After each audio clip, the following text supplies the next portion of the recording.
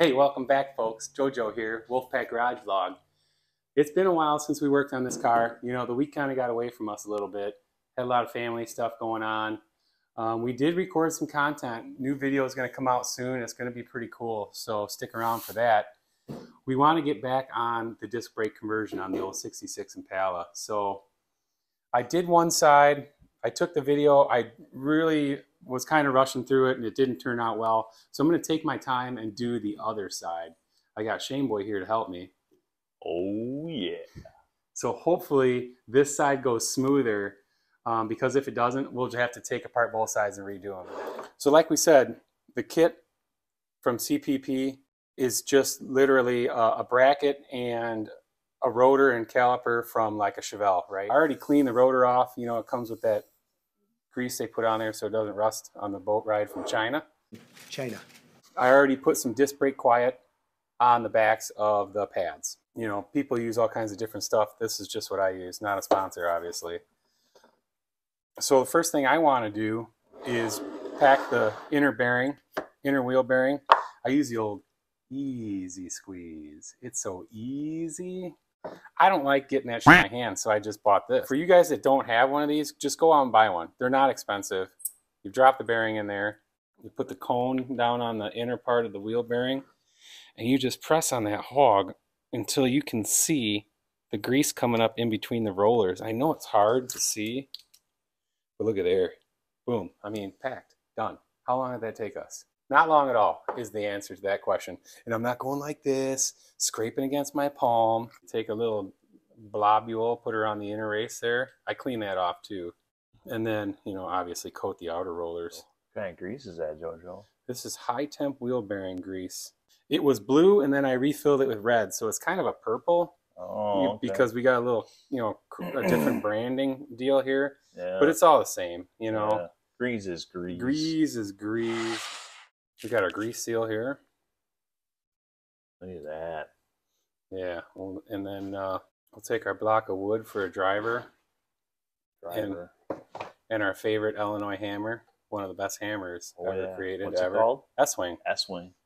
Yep. Not too far from where we live, right here. Yeah, locally made. Locally made in Illinois. Mm-hmm.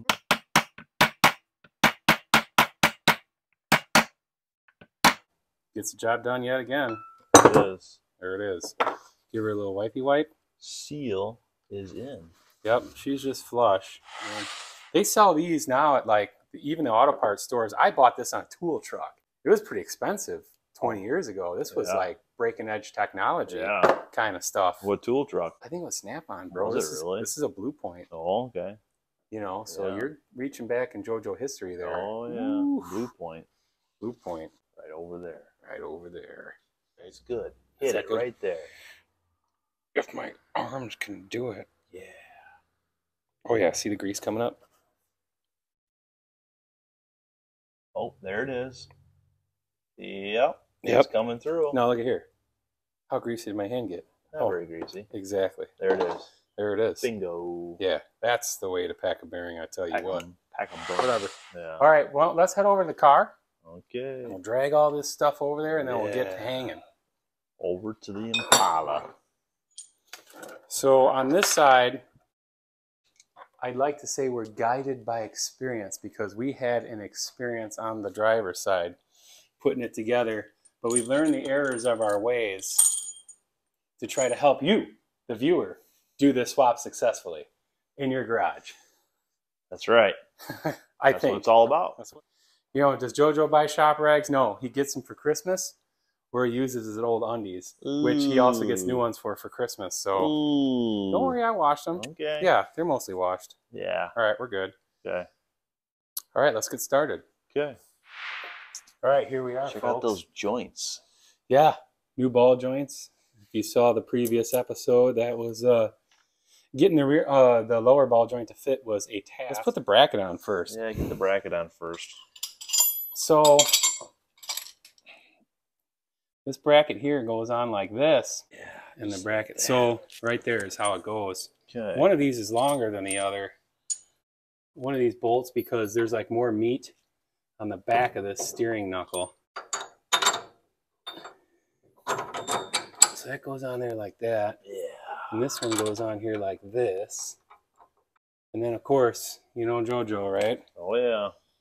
He loves his... red Loctite, He loves his red Loctite, so yeah. he's going to put a little schmutz on there. Yeah. Ooh, sorry, Shane boy. Better safe than sorry. Yeah. Especially when it comes time to your old cars. Yeah. I've had enough incidents lately. Yeah. I just don't want to take any more chances with stuff like that. Yeah. Do. No, I'll just hang on the nut. Oh, okay. Hit it. Yeah. Ready? Nope. Oh. Just okay. Yeah, flip the wrench because I don't want you to whack me in the arm with that old school Craftsman the old Craftsman high clicker. Oh. All right. Okay. This takes the place of the anchor bolt front brake shoe anchor was. This bolt here takes the place of that. And it also, remember that big funky bolt and it held the wheel cylinder on here? Yeah, that's all gone now because we got this more modern setup. And that goes here.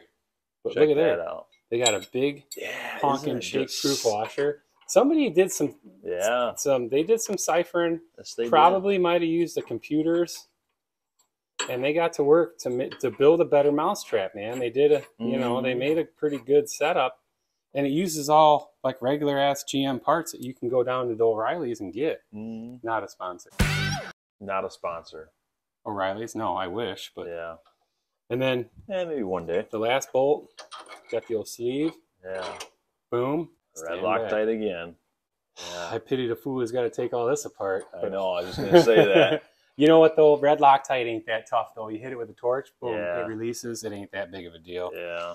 People get all, you know, freaked out about it. Yeah, no need to get freaked out. Here, let me that wrench back there.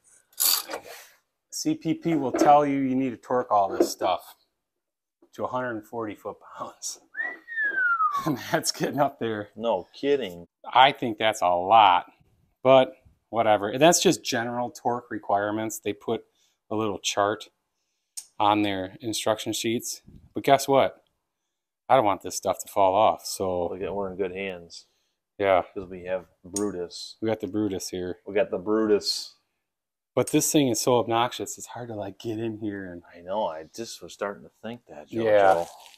Yeah. So here you go, Shane boy. Why don't you go ahead and hog it? That's a big clicker. Yeah. Oh, she clicks though. I bet. Here we go. We're gonna start getting ready? Tight. Oh heck, that's nothing. That's child's play. Yeah, for Brutus. For Brutus. Go on and give her a clicker. Ooh. Oh, come on now. Let's get it. Get it. You might have to stand on it, Joey. There it is. All right, Hoss. See if you ate your Wheaties this morning. Yeah, I know, right?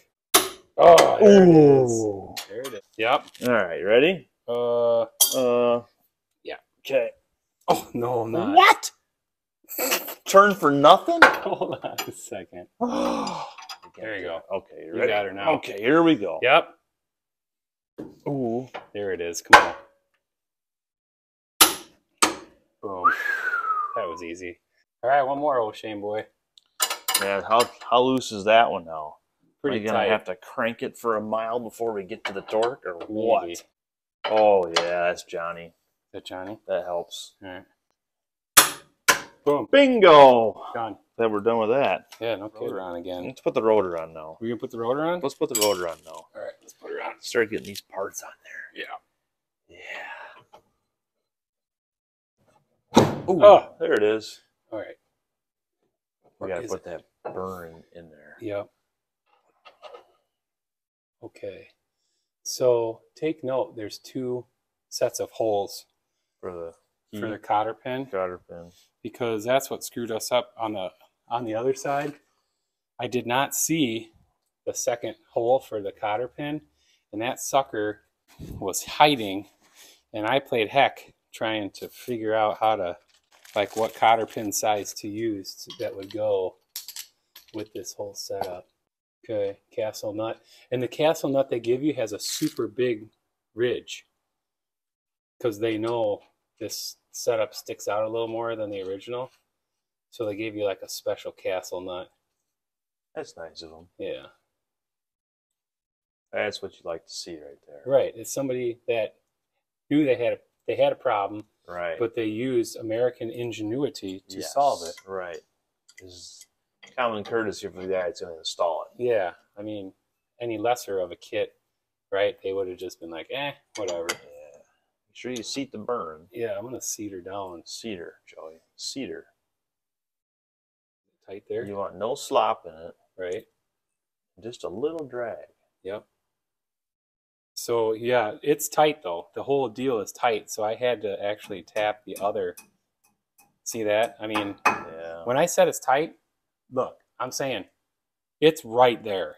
Okay. Yep. If your bearings are just a little loose, it's gonna that pin ain't gonna go in there, and then you're gonna be like, what the heck? Yeah. So look at here. Straighten her out. Yep, give her a little tap, tap, taparoo. Okay. And we're gonna bring her around. Bring her around. Okay, now you know what Jojo does. He gives her another taparoo to keep her flush. I don't care if I shroom the end of that. The impact will rethread that last thread on that spindle like nobody's business. Nobody's business. And then snipper. Oh! JK, but still, you probably should be wearing safety glasses, but whatever. You didn't give me no safety glasses. Oh, shoot, I'm sorry. I didn't want to, you know what I mean? Good thing I'm not laying upside down underneath the car. Yeah. You know what I mean? You don't want to drop a ratchet in your eyeball, right? Yeah, you know how that feels. Oh, yeah. No, look at here. I played heck with these, too, trying to get these dust caps to fit on the new rotors. So what I did is I took and I put four little bends in like an X pattern, just a little bit, to give it a little taper, because these are almost like exactly the same size as the hole itself, just enough where I can put it on there, kind of. Oh, right here, Shane boy. I found this on the side of the road. It's just weird. It was just laying on the sidewalk, and I picked it up. So I put it in my car and brought it home. Check that out. Because it was on the side of the road, and it fits. Every once in a while, you get lucky, huh? Yeah, it's funny how that works. Yeah. It's even stainless, so I don't know what the heck, but whatever. Drive her home. Yeah. There it is. So yeah, this isn't perfect. I think maybe I know a guy that might be able to put the flat spot on this for me to hit it better. I mean, how often are you gonna have to drive a brand new dust cap on a rotor, right? How many times in your life are you gonna do that? So that turned out a lot better than the other side. We learned a lot. We followed the instructions. I mean, how often am I going to drive this car, right? Well, you know, that one summer you didn't drive it a lot. I drove it a lot. You did drive it a lot. Well, here's the deal, right? When you first buy an old car, right, you're elated to get it going and drive it. And then reality sets and you're like, now what the heck? Yeah. So, yeah, I drove it a lot. I drove the Suburban a lot at first, too. Yeah. All right, with the rotor installed, our focus can now turn on to the caliper. These come real nice, already painted. Oh, look, they tell you not to use Brutus on that. More Brutus. Yeah. Oh, boy, Brutus. What I like to do with these is I use high temp caliper grease for the slides. And Shane boy, look at that. I mean, how long have I had that, right? I was going to say, that 20 looked years. Familiar, didn't it? Yeah. 20 years at least. Dude, you know what? I think you used that when we had the brakes on my black truck. Oh, yeah, for sure. Like 15 years ago. Yeah. 10 years ago. At least. Yeah. Holy cow. I think I've only bought one of those in my professional career, and that's the one right there. Ultra disc brake caliper grease. Yep, and it works really well. It has a really super high melting point, and it's like super ultra mega water resistant. That's a nice grease. I like that. Yeah, it works really good. So I like to lube up where the O-rings go for the pins and the slides for the caliper. Give them a fighting chance, right? Yeah. And, you know, disc brakes are not maintenance free, all right? They're less maintenance.